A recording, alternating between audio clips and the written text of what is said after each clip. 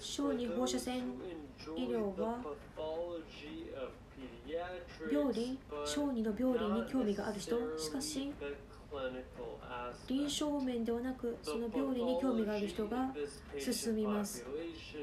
この患者層の病理はユニークで、腸重積症というものがありますが、これは結腸が腸に入り込んでしまっている症状で、医師は空気浣腸をしてこれを治療します。また、珍しい先天性の病気に出くわすことも多いです。これはその他の分野と比べるとその頻度は多いでしょう。筋骨格系の放射線医療はスポーツ医療と整形外科を行ったり来たりしてを回り、その治療と患者の管理を行いますが、その結果、整形外科医と協力して患者の治療に当たります。こちらはとても施術の多い分野となり、痛みに対する関節注射や診断をするために関節吸引をしたり、椎骨形成術を椎骨の骨折に施します。身体画像、そして MRI は放射線科の主力、そして病院の中核をなします。彼らは断面分析のエキスパートで CT、MRI、そして超音波を使って胸部、腹部、そして骨盤にある病気を見つけます。こちらも施術の多い副専門家となり、生検、肺の吸引、がんの凍結術、そしてがんの高周波アブレーションを行います。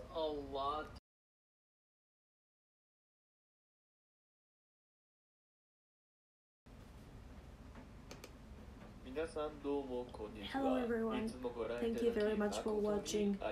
Thank you for your support. This is Article Summary Channel. I'm Takemi.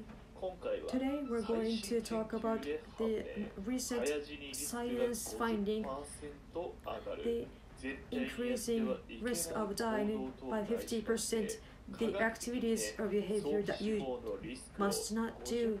Scientifically founded fact that if you do this activity or behavior, then you could increase risk of early death by 50%. What kind of behavior activities do you come up with if I say the activity increasing risk of 50% by 50%? For example, irregular, unhealthy diet, irregular lifestyle, and it has been found that unhealthy health is worse than smoking, and smoking decrease your it also leads to early death, and 1 cigarette per day decrease 14.4 minutes of your life. So unhealthy diet and smoking leads to early death, and this is for sure. Healthy diet is important for your health.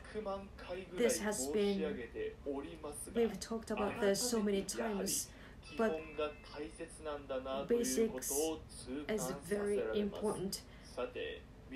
We have to, we would like to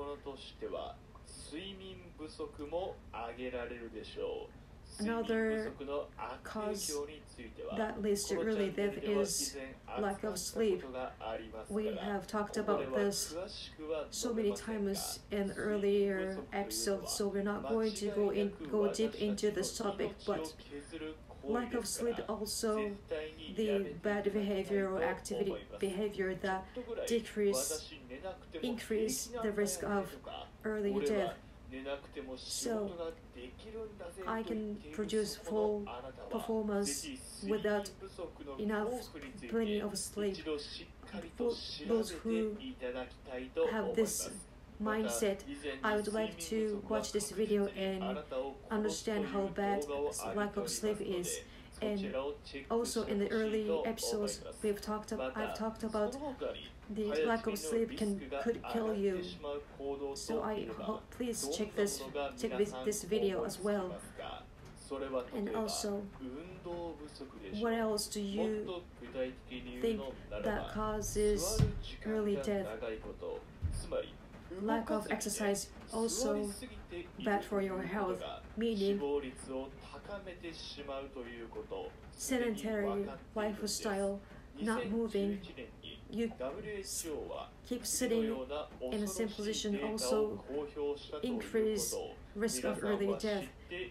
And the data of WHO shows that if you have sedentary lifestyle, it causes diabetes, obesity, cardiovascular diseases, hypertension, cancer. The sedentary lifestyle leads to those diseases, and sedentary lifestyle cause death of 2 million people. That's what WHO data shows.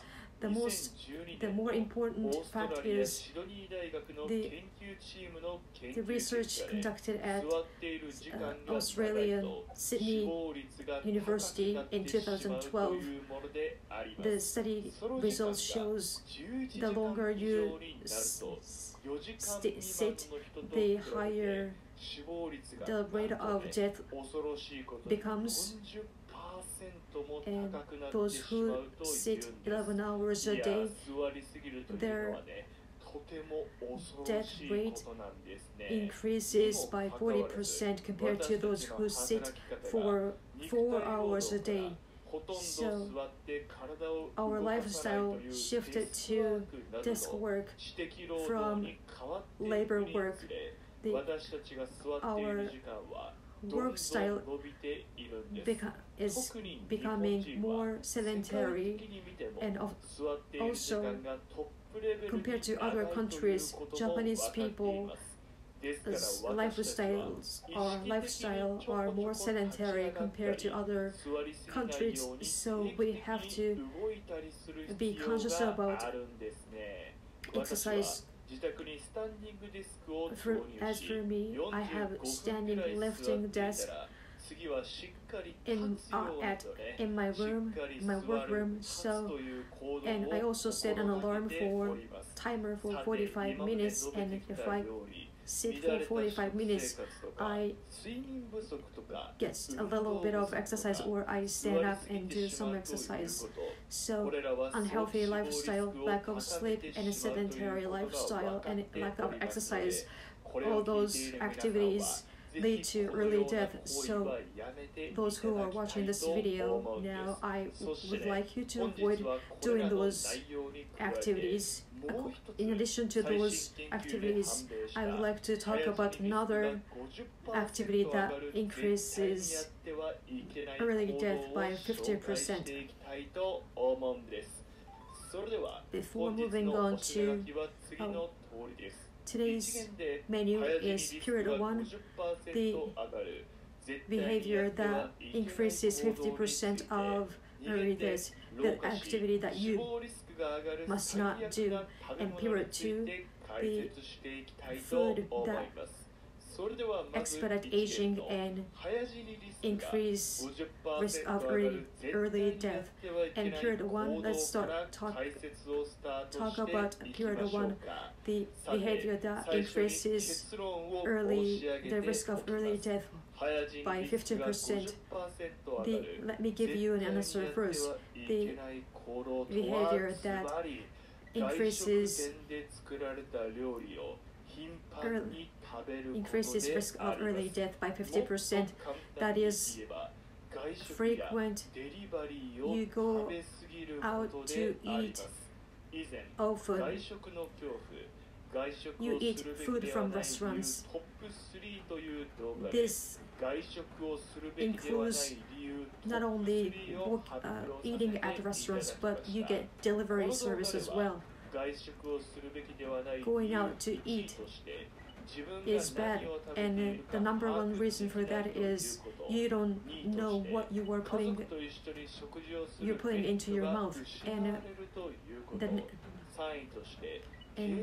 also you lose benefits of eating with your family. And another reason is it's not financially smart choice.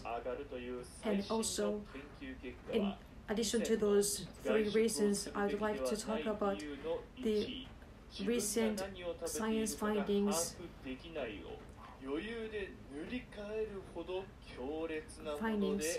And this recent finding is way worse than the number one reason